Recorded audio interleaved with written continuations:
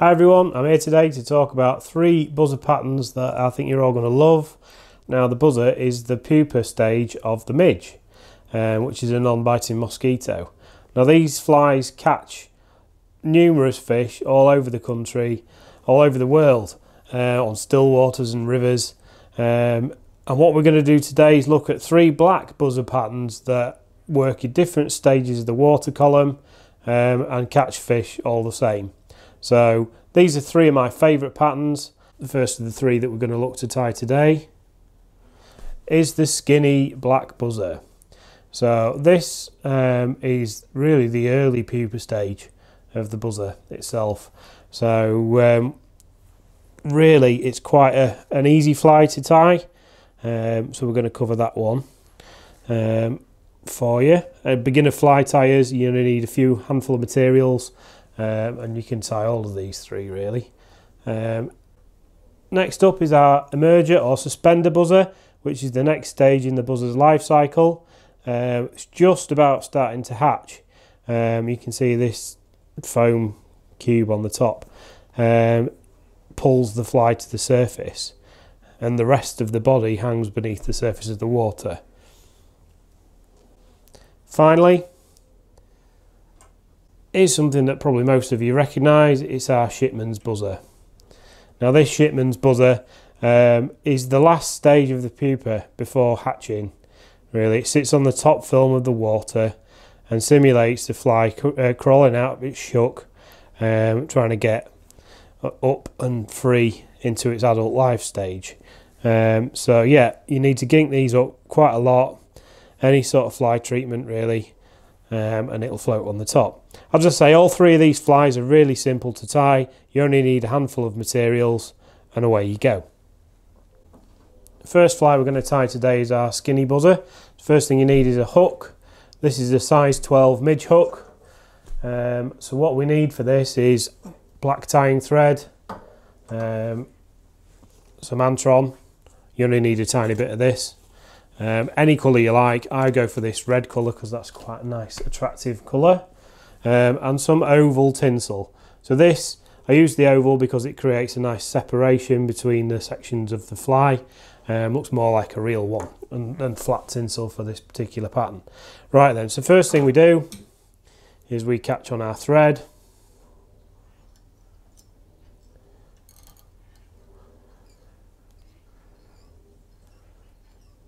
And work our way, touching turns,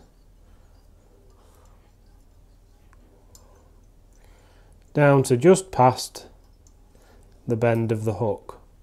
So we have a little bit of that curve going on. Trim that off. Right, so we need a section of the ribbing material. So I'll just take a cut in of our tinsel here. And what I'm going to do is tie this in, just a couple of wraps to lock it in, and then I'll work back up towards the eye of the hook and then back down again, touching turns, trying to cover as much of this tinsel as we can.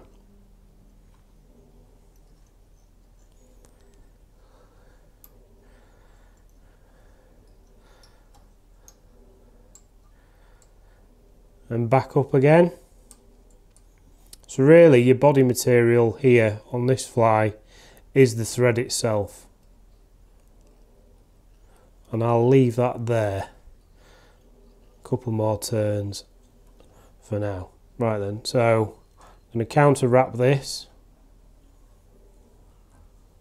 around our hook, just putting my finger on top just to trap it in place to stop any of these turns from slipping, so we get a nice even spread. That slipped slightly there, just move that.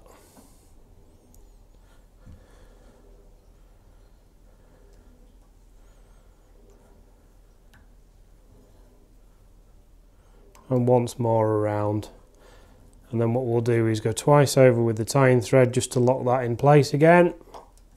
3 times. Slipped a little bit. Just pull that back, and then we can cut that off. That's the main body of the fly done. So now what we're doing is we're building our head. So lay down quite a lot of material here for a start. We'll just cover up that end of that tinsel, make sure that it's locked in place. Spread out these loops. And then we need a small amount of our Antron. So only really need an inch or so, a couple of inches. I'll take a couple of inches there. Just make sure there are no raggy ends. Cut those off. And what we're going to do here, we'll do a pinch wrap, just another turn, and then we'll tease that back just to minimise the amount on show. And then we'll start to build our head up. So what we're trying to do is create the breather tubes on the edge of the buzzer. So we need a decent sized head here, so we'll build a nice shape up, teardrop shape, with the tying thread. Give it plenty, just to make it nice and fat. Always remembering that you need to leave room at the head of the hook, near the eye, to do your whip finish at the end. Something I was always caught out with when I was a child learning to tie flies, is that I'd always run out of room to tie the whip finish. Makes it really awkward to tie the fly onto your fly line. Right then, so what we do next, so what we do now we've got this tied to the front of the hook, is take our scissors or a bodkin, split the Antron down the middle. So we've got two sections. And what we do then is wrap it round the head so you've almost got cheeks. And then pinch with your forefinger and thumb. Another little pinch wrap round there just to... Got one come free. Pinch wrap round there just to lock it in place. And you'll find we've got, in effect, cheeks. Just pull that tight and pull our tying thread tighter. Then what we can do, give it a few more turns. Doesn't matter if these stand up because it is in effect a breather tube. It looks more natural. We can just snip that off just above where our tying thread is. Final stage now. Penultimate stage really. Take our whip finish tool. 1, 2, 3.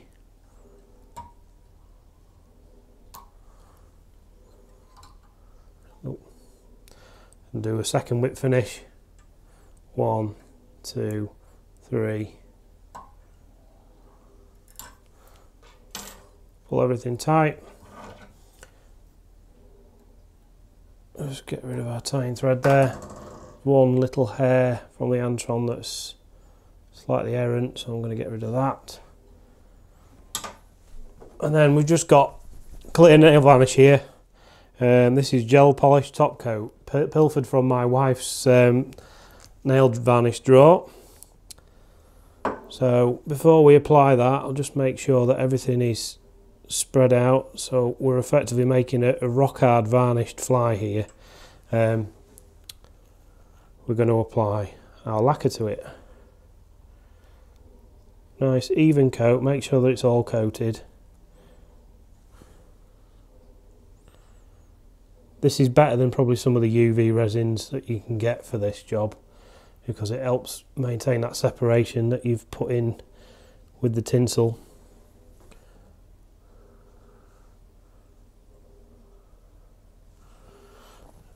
And there we have our skinny buzzer. Now for our second fly, we're going to move up the water column a little bit. So we're going to go for our emerger. So it's a very similar fly to tie to the other one that we've just done, the skinny buzzer. So the main difference is obviously we've got this big sugar lump, they call it, at the top, which is made from booby cord.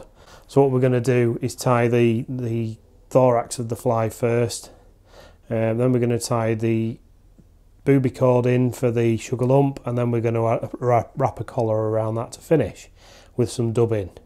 So that again, this just sits in the surface film. You'll quite often see trout just tailing over. You'll see the dorsal fin and the adipose and the tail just plip over the top. You might think the topping, but actually what they're doing is feeding in the surface film. And these are the sorts of flies you need to be using on those cases. So away we go. We're just going to start off by catching our thread in. Just work our way down, again touching turns to the bottom of the hook.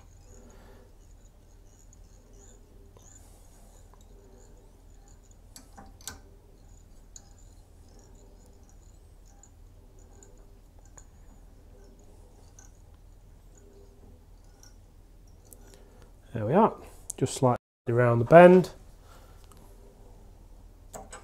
like me. Right then, so the next stage is we need to take some of this stuff. Now this is Flashabou. Obviously because it's sitting in the surface film, what we want to happen is for this to be as light as possible so it doesn't sink. It needs to float.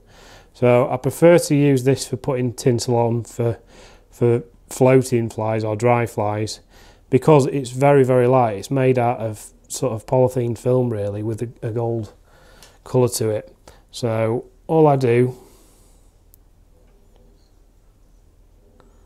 just pinch wrap that in there,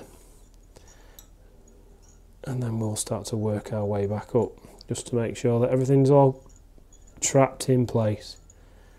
Right then, now we've got that in,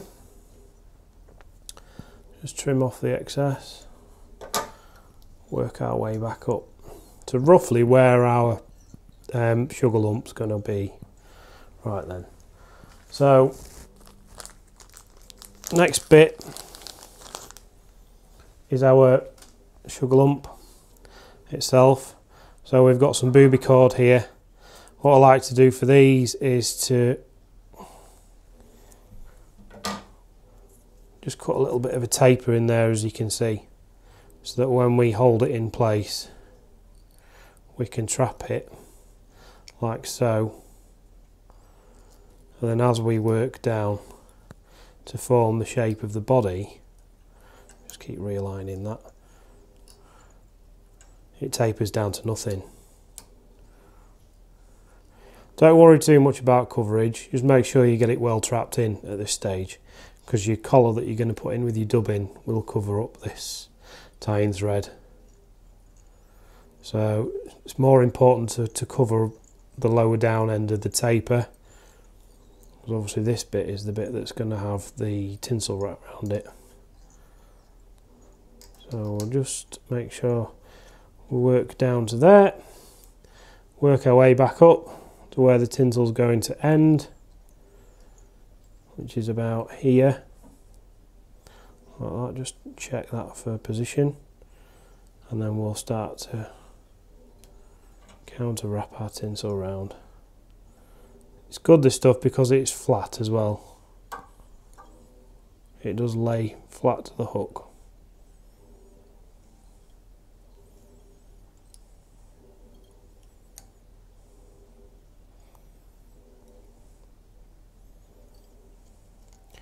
Sometimes it doesn't really want to go where you want it to go, but we're all good, I think. So one more, and we'll just do another couple of turns with our tying thread, just to catch that in, trap it all off, lock it off, trim that. Final stage here is our dubbing. So this is what they call funky hair. It's a product by Funky Fly Tying. I bought this for doing pike flies. You only need a very, very small amount of this stuff. So you can see what we're going to do is dub this around the thread. So I'm going to take a length of about 3 inches. I'm going to extend my tying thread a little bit, wet my fingers, take our stuff, our tying dubbing stuff, start to tease it in. Always roll one way, otherwise you'll end up unwrapping it. So what we're trying to do is create a yarn around the thread.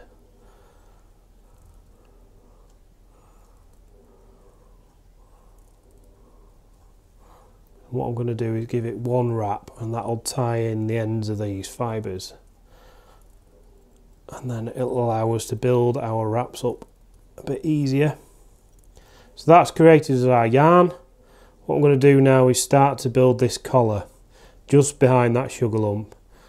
So use up all this dubbing that we've just tied in, and what this will do, you can take some of it off after, is create this sort of fluffy hackle, if you like, that will hang in the surface film of the water just below that sugar lump, which is the main source of buoyancy for the fly. So I'm just going to go a couple of turns in front with our tying thread, and then one behind again, a couple behind, just to position that sugar lump so it stands up proud of the hook. And then we've virtually done now, it's just a whip finish. So I'm going to do 2 whip finishes. 1, 2, 3. For this second one, I'm just going to take a little bit of this clear varnish, apply it to our tying thread, small amount, and that'll help glue everything in place.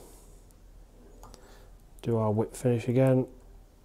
1, 2, 3, 4.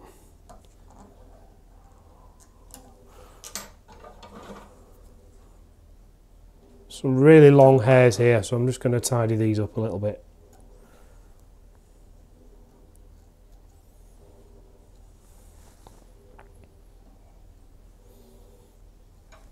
There we are, that's our second fly, our suspender buzzer, or our emerger. Our final pattern of the day is the shipman's buzzer. So as I say, you fish this almost like a dry fly. So we've got slightly different dubbing material on this. This is seal's fur on here. So this will float quite readily. You just need to gink it up nice and high, and then it'll sit there in that top film for you. So take another hook. These Kamasan hooks are ideal for this. These B400s.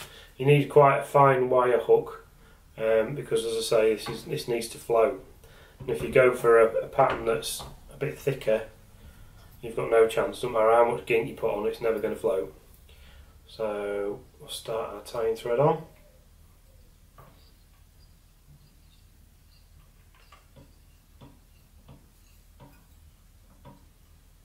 Touching turns down to the hook, the eye of the bend of the hook.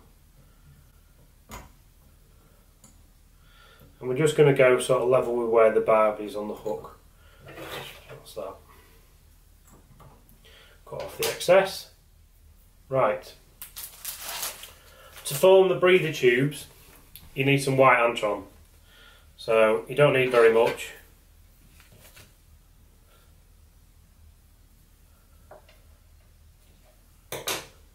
That section like that is plenty. Try and even it out. We will trim these later, so it doesn't matter if it looks a bit silly at the moment. And lock that in place. So that's locked at the bottom. At the same time, we're going to tie in a section of Flashabou, just one strand.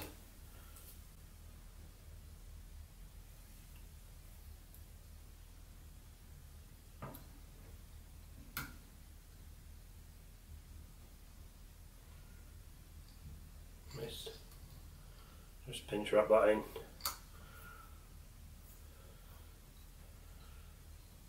Just make sure everything's out of the way. Give it a little trim. And then we're going to work our tying thread back up and then back down again. This is really just to lock the Antron in place. We don't want it going everywhere, as you can see it does when we do our dubbing. It can be a little bit unforgiving, this Antron. Alright then, that's got that. Just Just make sure that we've got it close enough to the tip. Yeah, leaving probably about 1 mil in front of the eye of the hook, like that. So we're going to work our body back down. Doesn't have to be too neat here because you're going to put quite shaggy dubbing on it. You just want to cover up some of that antron so that it doesn't show through. Come down to where the end of our tying thread is. Right, this is our seal's fur. It's quite coarse fur, so it can be a little bit difficult to form into a dubbing. I'm just going to use the standard dubbing method of dubbing it onto one thread without trying to split my thread here. So I'm just going to lick my fingers, wet the thread, just to try and give this dubbing something to grip onto. Start at the top. You have to nip quite hard actually just to get this yarn going.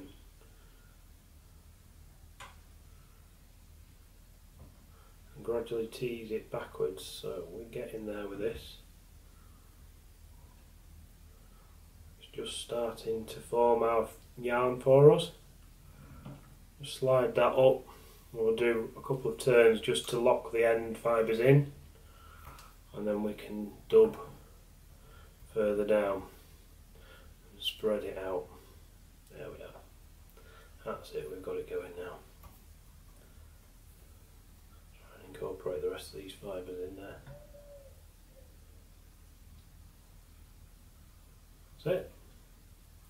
Lovely. Always go one way, because if you go the other way and sort of rub your fingers like that, you'll end up undoing your dubbing. You don't want that.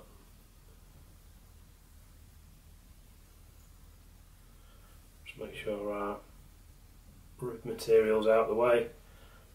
Then it's just a case of wrapping our dubbing up to just behind where our antron is, our white at the front. Just enough, there we are. That's lovely. So we do our rib. Counter wraps, gradually working it through. Dubbing material till we get to the front. Twice around, 3 times around, just to lock that in place. Trim off our material there. I'll give it another couple of turns just to form a bit of a head, remembering to leave space there. And what I'm going to do is whip finish this behind the antron here again. So whip finishing tool. 1, 2, 3. Same technique. A little bit of cement on the tying thread there. Way too much.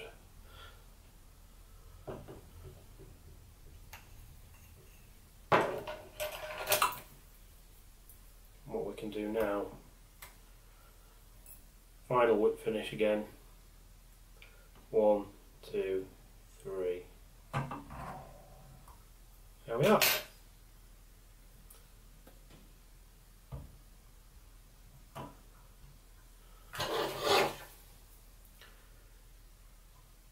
We'll just cut our tying thread. Finishing touch to this is just to cut your breather tubes to the desired length. So what I'm going to do is cut these probably about 1/4 of the hook, overall hook length. One there. One there, like that. One errant fibre there. Final comparison versus our original. You can see the one I've done is a bit shaggy, which is probably a good thing. You can take some of these guard hairs off if you want. But that'll float, gink it up, it'll float for a long time. Keep reapplying your gink. Right, I hope you've enjoyed this little introduction into how to tie some buzzers. I hope you try them yourself, get out there and fish them and have some success with them. So I'd like to thank you all for watching. If you've enjoyed the video, consider subscribing so that you'll get some more of this stuff going on. I'm fairly new to the tying videos, so hope you enjoy it. Thanks for watching.